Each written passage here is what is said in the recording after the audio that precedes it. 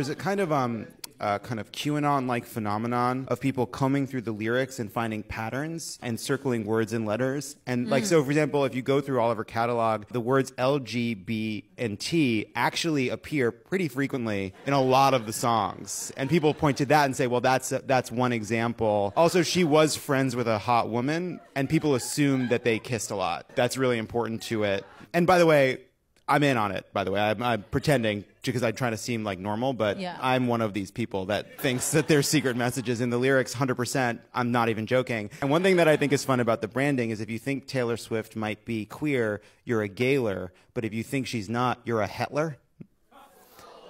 Tough, right? Good branding. You want to be a hetler? It's one letter off. From what?